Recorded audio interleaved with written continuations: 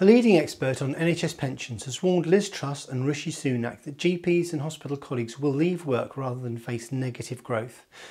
Our profession already faces annualisation changes from the 1st of October, but what's now known as the CPI disconnect will see thousands of pensions devalued, Dr Tony Goldstone explains. Read our story to get access to the letter.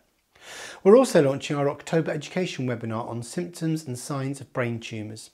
And Dr Louise Hudman has summarised the guidelines on Icosapent, ethyl and high triglyceride levels. Thanks for watching. Visit the NESTP website now to read these articles and look out for your email digest on Monday.